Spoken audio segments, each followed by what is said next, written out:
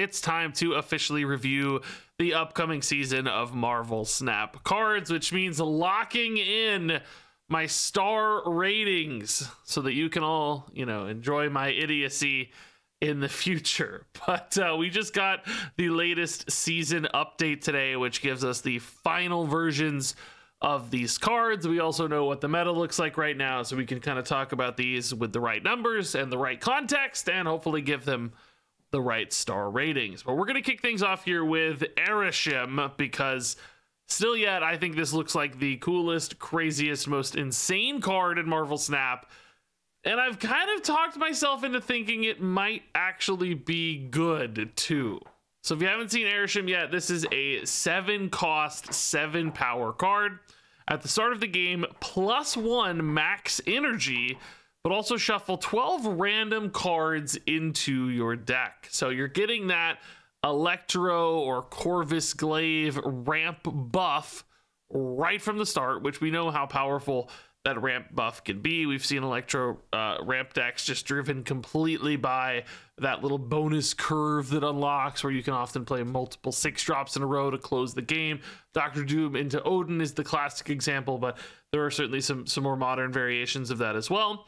But ARISHEM just gives it to you from the beginning. Now, that is an enormously crazy good upside, right? Just being able to play above curve every single turn literally is a huge bonus. But the downside is you're getting 12 random things put into your deck, which means most of your draws, or I guess really about half your draws, or a little more than half, because ARISHEM's kind of a bad card too, are going to be potential junk. You don't know what you're going to get. You may get low synergy things that don't help you at all, right? You might get a Patriot, and you don't need a Patriot because you have a bunch of cards with tech. So some of your draws are just going to be completely dead.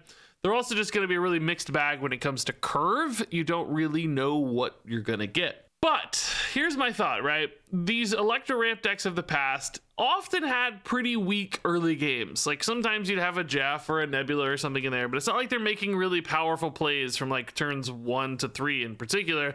They're really hitting their stride on turn 4, which is kind of their 5 energy turn 5 and 6, where they're playing those 6-drops.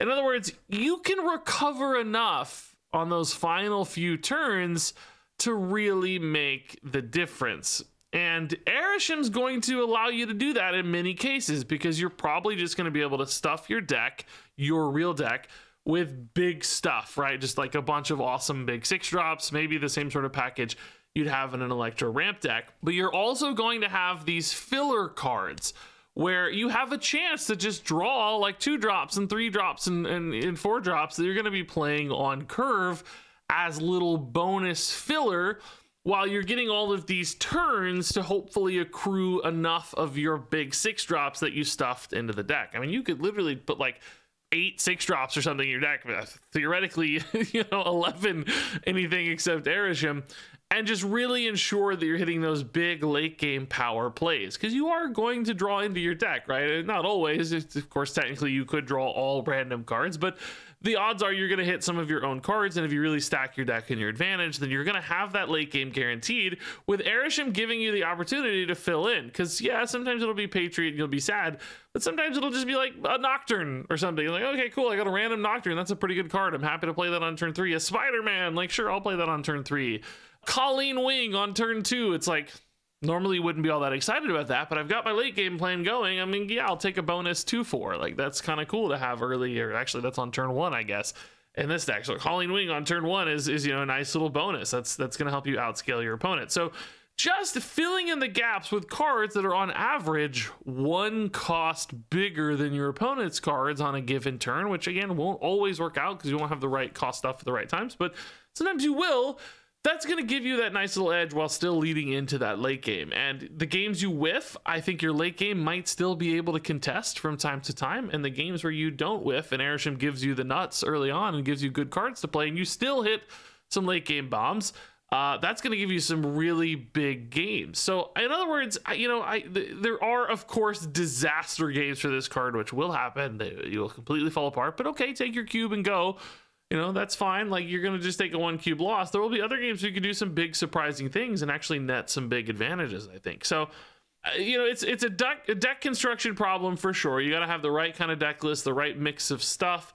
But I think that the baseline advantage here is so strong, and that playing above curve against your opponent, even with random stuff, is potentially good enough to really do the job for a late game package that could support it. So you won't want to run like high synergy stuff necessarily, because you won't be able to accrue a synergistic deck game plan, but just running big stuff, big stats, things that play well on curve, that are kind of independently successful. So, you know, the Dr. Dooms of the world are a great example. Yeah, I think there's a chance this actually becomes like a viable archetype. I think it's going to be like the best deck in the game. No, probably too inconsistent for those sorts of things, but I think this could be a viable climbing deck if you build it right, which I didn't really think when I first saw this card, but the more I've been cooking on this idea, I could see this coming together, which is good, because I think this is going to be one of the most fun cards ever in Marvel Snap. Just getting to play with random stuff is really enjoyable, not to mention surprising, which is another kind of cube bonus for this card, is that your opponent does not know what to expect, while you do have more information than them from playing your own ARISHEM. So you could sometimes extract some cube upside on that as well. So all of those things made me think this card actually looks pretty solid. So up next here, let's talk about Gilgamesh, one of the cards that got changed from the initial data mined version. This is now a 5/7 that gives you +1 power for each of your other cards in play with increased power. So anything else with green numbers makes this guy bigger. It used to be a 5/2 that gave +2 power, which creates kind of a breakpoint at 5 cards on board with increased power. If you have exactly 5 cards on board, those two designs are going to be exactly the same. They're each going to be 5/12s. But if you have 4 or fewer cards on board, this new version of Gilgamesh will be bigger. If you have, of course, 6 or more cards on board with increased power, then the old version of Gilgamesh would have been bigger. So just baking some baseline power here into Gilgamesh, but limiting the scaling, which I think maybe makes this card a little better. There are definitely considerations in both directions. This one feels just better to play straight up. You don't have to go all in on some kind of crazy game plan for crazy scaling. Just, you know, 2 or 3 cards on board with increased power starts to put this into more elite power level values for 5-cost cards, getting into that 9-10 plus space. Starts to make it pretty competitive from a power output standpoint. Whereas with that old card, you know, the sky was really the limit. You could have like 11 other buffed cards on board and it could gain 22 power, making it a 5/24 if you went absolutely crazy with like Squirrel Girls and Mysterios and a Blue Marvel or whatever. And ongoing cards do work for Gilgamesh, a question I know some people had.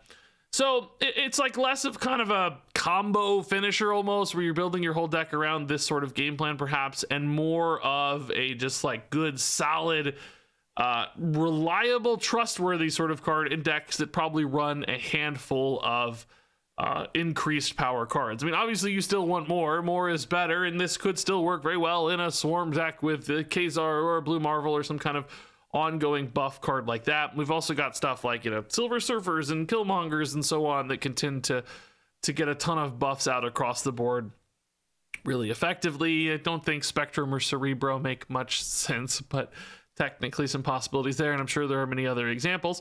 But it doesn't have to be that. If you think about like even a Destroy deck, right? Like you got a Carnage and a Venom. Those both have increased power. Stuff like that starts to fuel into your Gilgamesh a little bit, especially if there's a Killmonger in the mix. You know, you could get 4 or 5 cards, make Gilgamesh a solid option. Is that going to be a thing? No, probably not.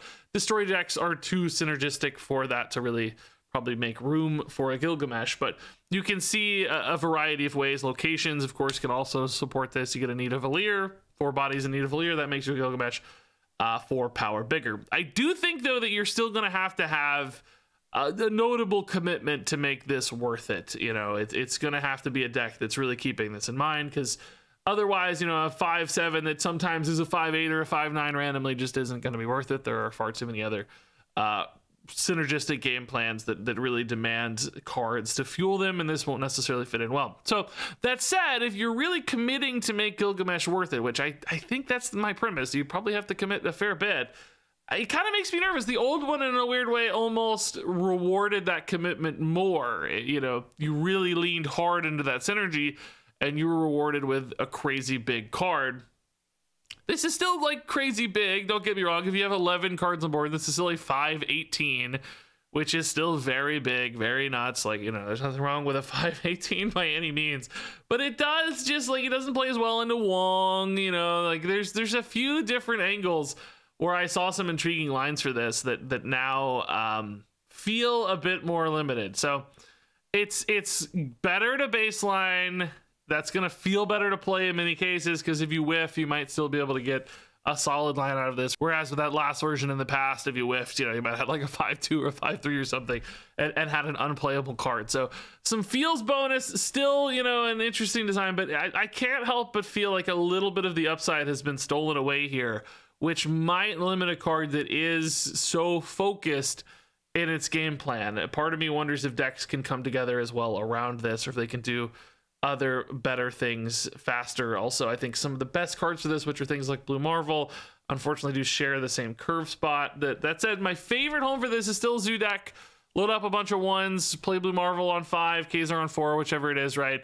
This could be played on 5 after Kazar, or maybe on 6 with another 1-drop after playing a Blue Marvel on turn 5, and you've got yourself kind of, you know, a wide spread of power with Gilgamesh to splash somewhere. You kind of expect your opponent to commit, or you just need a big dump. So I still can see this finding a home there, but I don't think this card packs quite as much craziness as it used to, and that might limit its utility a little more than we like. So moving on to Thena. This is a 2/1 that reads after each turn, plus 3 power if you played exactly 2 cards. And this is a lot of scaling on a low cost card. We've seen some of these before where the scaling can be pretty gross. So if you play this on turn 2 and you start enacting this game plan on turn 3, you know, you've got turn 3, 4, 5, and 6 in a normal game. That's 4 turns to get this bonus, which of course is 12 extra power, which makes this a 2/13, which definitely would put her in contention with Angela, those sorts of 2-cost scalers that we hope to get really big. And as far as the difficulty level here for Thena, I'm like really torn on this. I've been thinking about this actually surprising amount since this card got data mined, because I think I was pretty high on this in the data mine. My feelings have softened a little bit. I think at that era in particular, we were seeing a lot of like crazy, you know, Angela tempo decks and so on, which still exist. Don't get me wrong. We still have a lot of like Angela Kitty Hope packages floating around where that Kitty Pride becomes a really nice flex and a potentially really synergistic card for Thena, where you kind of play a good thing that's almost on curve and then your Kitty to fill in to buff your Thena, right? And that gives you a little bit more flexibility about where you can play as well. You don't have to dump into Angela's location every single time, which maybe opens you up a little bit from some of that move package we see so often with Angela, where you can still fill her location and kind of move around. But it does say, call into question, like those packages often have really good 3-drops in particular with Elsa and Hope. So you kind of always played like Angela on 2 and then a good 3-drop. The Thena here, it's a little weird with that, right? Because you play this on 2 and then you play a good 3-drop on 3. That's only 1 card on turn 3, so you're missing a turn of Thena. And then like maybe you're off to the races from there, because you can kind of weave together a Kitty and a big thing and build a curve around that and start buffing this, you know, 3 times is still very good. Like a 2/10 is nuts. That's still very good. But, you know, if there's hope in there, then it's like the energy gets a little weird. You get all this bonus energy. It's like you kind of want to play 3 cards sometimes. And my Thena gets a little awkward. Not to mention, anytime you draw Thena away from turn 2, like if you top deck this on turn 5 or 6, it's going to be a very weak card, which you might say the same of Angela, but sometimes an Angela can be bailed out late. Like sometimes you do have like 3 things to play an Angela on a final turn, and she's still a 2/6. It's like, okay, you know, she showed up late, but we still got some work done. She still became a competitive piece of our deck, whereas Thena's not going to do that. Like you maybe get 1 buff out of her if you play her and exactly 1 other card late.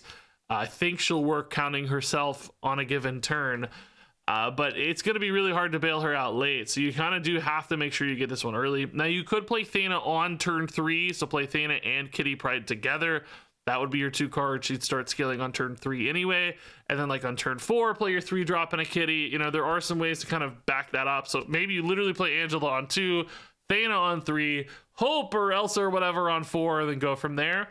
But it just creates this kind of check or limitation where in some ways you like the Kitty Pride for that, but then you also might want to play like 2 things in a Kitty and suddenly you're really limited. So The more I think about this, the more I fear it's just going to be awkward to maintain this, or maybe not really that awkward, because obviously you're going to have the choices in a given game. Perhaps awkward to build a deck list that naturally maintains this, because, you know, if you're building in enough little card flexibility to weave in alongside more medium-sized cards and stuff, then sometimes you're going to have only 2 little cards or only 2 medium-sized cards, and it's all going to fall apart, because you're not going to have the right sort of mix, or you're going to need to do certain things just to react to a given game state, and you won't be able to. It's like, oh man, I need to go for kill, and I need to like dump a bunch of stats and kill, and then I can't do it because of the Thena or whatever. Right? Like, there's like little weird things that happen that throw this off. So a lot of potential scaling here is always promising. I think there's a possibility this is fine. And it's like one of those, like, okay, I'll just play this instead of Angela. It's still pretty good. You know, I still get a 2/7 sometimes. I'm happy. But I have a feeling this is going to have a hard time out-competing cards that are in that similar space. Like, do you run this over Angela? I don't think the way the decks are currently built. So where does this start finding a home in that case? You know, it's not just in a vacuum, can this card be played successfully? It's, can this card out-compete its peers? Suddenly, when you start asking that question, I'm a little bit less excited about Thena than I was. I think this could end up feeling clunky despite the potential crazy scaling. So next up here is Sersi. This is a 5/7. That seems to be their go-to now for 5-drops, by the way. We've seen a rash of 5/7s. That's the sweet spot, clearly. On reveal, transform your other cards here into random cards that cost 1 more if able. And yeah, I think this card actually looks pretty cool. This gives me kind of Blink-esque vibes, right? Where you're taking something small and junky who had some kind of, you know, effect you were hoping to realize, often an on-reveal effect, and then you're hopefully turning it into something big and awesome. Now, the primary difference, of course, Blink was a little bit more controlled. You could build your deck list around Blink to take that 4-drop on reveal and turn it into a big 6-drop or whatever. And you knew what the big 6-drop was going to be because you put those in your deck, and that was very reliable. Whereas with Sersi, it's definitely a lot more chaotic, a lot more of a mixed bag. If you try to transform a 4-drop with Sersi, you might get some weird random 5-drop that's not very helpful, or perhaps even sometimes actively detrimental. It rolls a Dr. Octopus, you pull your opponent's giant hand out, and you've just thrown a location, right? Like, there are some definite downsides. The upside, on the other hand, for Sersi, of course, is that she can transform multiple cards in a given location. So you could throw a bunch of junky on-reveal stuff in a given location, right? You got, like, a White Tiger and an Ironheart or whatever, you know? Just threw a bunch of cards that don't have any stats. They're all junk. I realize their benefit elsewhere through their on-reveal. And then I dump a Sersi, and I get to go all in one. So I can turn my Ironheart into a Cold Obsidian, and I can turn my White Tiger into a Scar. And suddenly I took an Ironheart and a White Tiger that were garbage, and I've just absolutely owned this crazy location. Now, the kind of risk there is that Sersi's also going to be there, so you are sometimes committing potentially, you know, a big like power output all into one spot. You're kind of going hard all in on somewhere, which, you know, the Ironheart and the White Tiger shifted some power elsewhere. That's fine in that exact example, but just something to keep in mind. Like, it is like, I'm trying to get big and I'm committing more power. I'm trying to get big or trying to realize this upside. So it could occasionally feel like an overcommitment. Now, that said, I think there are also some just like other benefits of like summoned cards. So the example that comes to mind most readily is Sentry with the Void. If you're not going to play an Annihilus, if you miss your Annihilus, this could be a backup. If you don't want to play Annihilus, you want to do your own thing with Sentry, play a Sentry on turn 4. That Void is a 4-cost card. You can use Sersi to turn that Void into a big 5-drop. So you get, you know, a nice 4/8 on turn 4. You get a nice 5/7, and then you also get a bonus 5-drop as well, which even like super low rolls don't feel so bad if you're taking a -8 and turning it into something awesome, which, given certain matchups, you know, even if you are running an Annihilus deck, if your opponent loads up and you know your Void isn't going to go to their side, this could be a way to kind of shift out of that or do something cool. Now, that does require, again, some like finagling when it comes to deck building. You probably have to make something work really spicy there, but there are those kind of opportunities that exist for Sersi as well. So I don't know, man. The card here offers a lot of potential, but it's always sort of hedged by that that note of chaos and unpredictability, which is a real concern, I think, for this one. Blink was controlled, reliable, predictable, knowable, solvable, all the things we like in Marvel Snap, particularly when we're making cube decisions and snap decisions. You want to know what's going on. Sersi is just a big toss-up, and although there is a lot of potential for high rolls, there are a lot of potential as well that you just kind of wasted your turn 5 and didn't really do or achieve much. So it's going to require some really sneaky good deck building. It's going to require specific sort of sequences, I think, like Sentry Void into Sersi. Like, that's clearly a good line, but when that doesn't line up, how good is this card?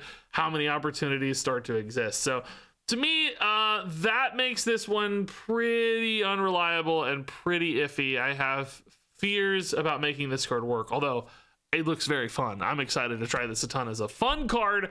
I don't know how many decks can make this a good piece of their kind of synergistic game plan. So next up here, we've got Makkari. This is a 3/3. After the turn, runs from your hand to a random location if possible. So this is sort of in that like Angel or M'Baku space where she's just summoning herself into play. Could be on turn 1. If you get this in your opening hand, she just jumps onto board. Could be at any given stage of the game. Basically a free, you don't have to spend any energy on it, 3 power. Which, you know, hey, 0/3, perfect efficiency, better than, you know, Wasp or Yellow Jacket or whatever, right? I love it, and does, of course, have potential upsides like Cerebro 3 deck, Silver Surfer, etc. There are some game plans you could put this in that could definitely support this. I think, you know, that's fine. It's not free, really, because there is, of course, a resource cost. Like, you suddenly don't have that card in hand anymore. So you gave up that slot in your deck, and you gave up that resource in your hand for this 3 power. So it has to be worth that exchange, because choices in hand, resources in hand are definitely valuable. Slots in deck are definitely valuable as well. So this is not like suddenly a card you can put in every deck and just say, hey, it's a free 3 power in every single deck. I just don't think that happens. Some decks just won't be willing to sacrifice that cohesion in order to gain 3 free power, because 3 free power in the scheme of some decks just won't matter. So will there be enough decks that can extract enough bonus value? Like we said, Cerebro, Silver Surfer, etc., where this starts to feel like a really meaningful contribution to the deck's game plan. Alternatively, there are, you know, worlds where maybe just emptying your hand is beneficial. We've seen like dump decks with Strong Guy. Maybe it's just nice to have a card you know is going to get out of hand so you can get some free power and still support a Strong Guy. Even things like Moon Girl, sometimes it's like you have hand size problems in Moon Girl decks.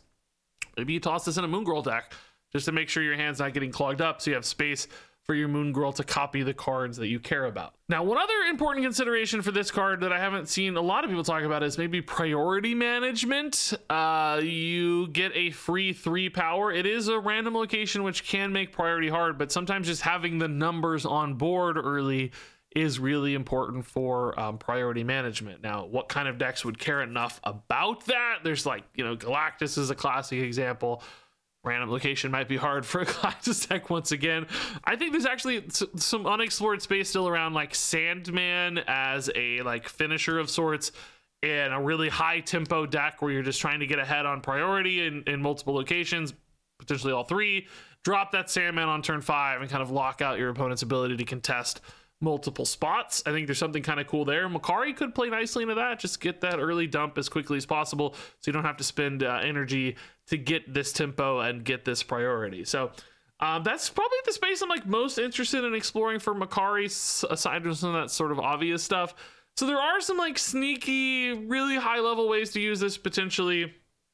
Doesn't necessarily make it a card that we see a lot though, or see in a lot of decks. I think many decks will just choose to favor things that are really good fits instead of, you know, this very efficient 3 power, but still some intriguing potential, I think.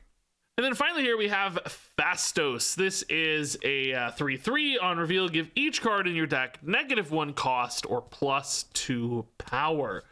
Now, I have to say, I was a lot lower on this card in my last, like the leaked cards preview than many of you were. Many of you were like most hyped about this card, thought it looked like the best card of the set even, I think, for many people.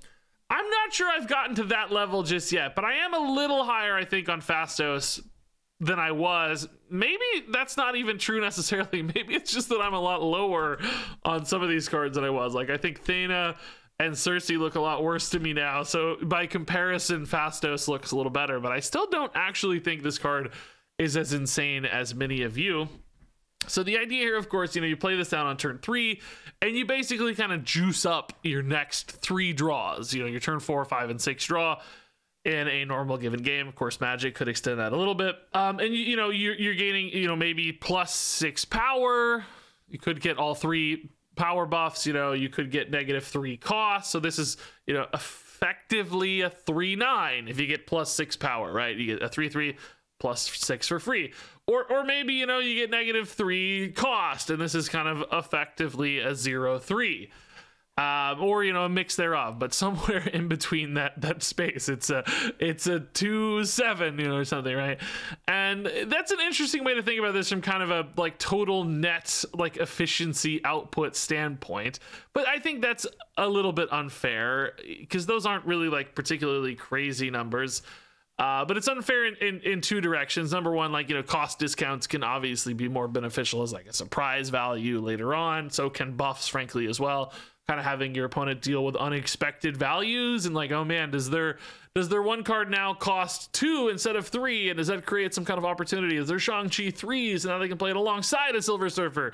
Like, there's interesting little things that happen. Or it's like, oh, the Shang-Chi's +5. That doesn't really matter at all. On the other side of that, the other reason I think that's a little bit unfair is that you're not actually, I think, always going to be playing the cards that you draw after you Phastos. Sometimes they're just not going to be the cards you need. They're just not going to fit into your curve. Sometimes you're going to need to play things that were already in hand, and you might only get like 1 or 2 of the Phastos cards to actually matter. On top of that, sometimes the cost discount might not even matter. If you're playing like a Silver Surfer deck, for instance, whether Sarah or otherwise, you often have kind of a fixed plan where you're playing 2 3-drops on turn 6, or with Sarah, you're playing 3 3-drops on turn 6.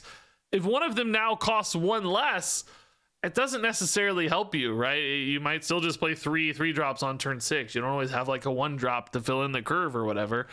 And sometimes the power might be a little bit of an overkill. If it hits, a location you're already winning a ton, then it's like, oh, okay, well, that didn't really do much or change the impact of the game much. So in other words, it's hard to know what you're going to get. And in the same way that can help against an opponent's plans, it can also maybe not make much of an impact because you just don't have a kind of reliable outcome. Like if you knew that this was always going to give discounts, you could build your deck in a way where that made sense. It's like, okay, I know my 3-drops are potentially going to cost 2, and then Sarah's going to make them cost 1, and I can adjust my curve and build my deck around that. But I don't always know that.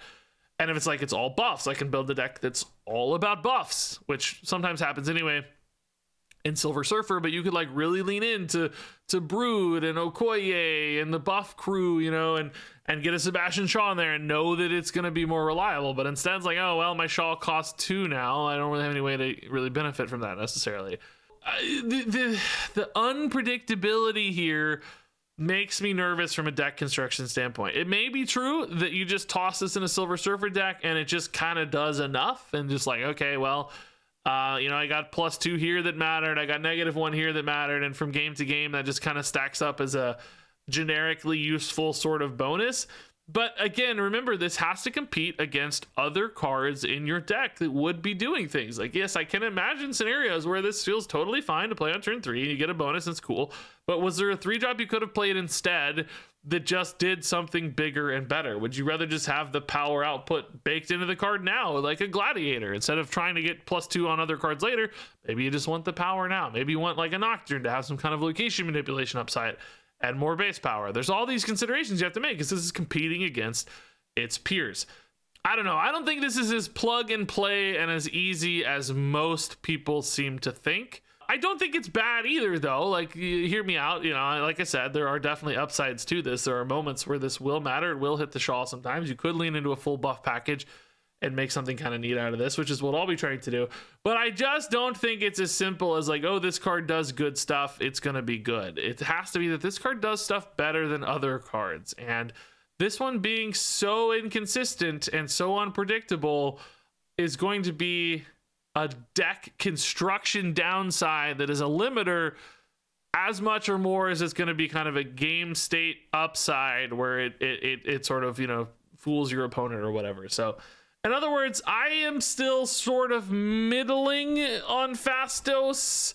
Kind of not 100% sold. This card's insane like many of you, but I will acknowledge that I seem to be the lone person with this opinion. Everybody else loves this card, so it might just be me. He does look really cool, so I will definitely try to make something awesome out of this. I'm just not as sold as you guys.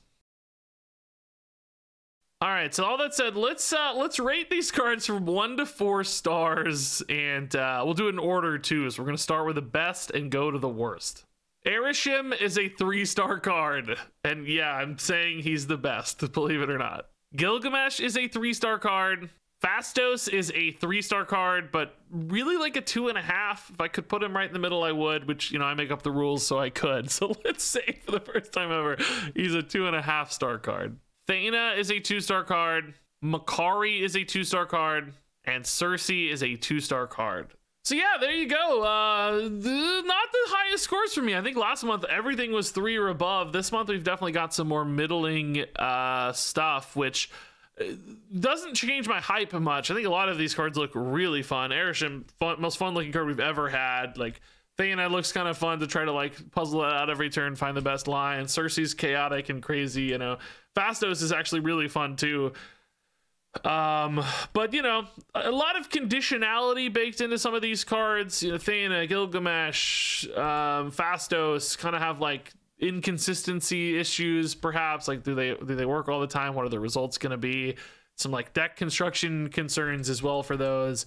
Then there's just like an output question for some of these. Like, do the numbers get quite big enough to match the sort of conditionality or inconsistency problems that they have? And I don't know, man. I don't know if the numbers get that exciting for me. So a few, I think, playable looking cards. That's that 3-star space, like ARISHEM, Gilgamesh, and Phastos to me. Like, they make the cut in decks, just maybe not like meta reshaping, meta dominant kind of cards.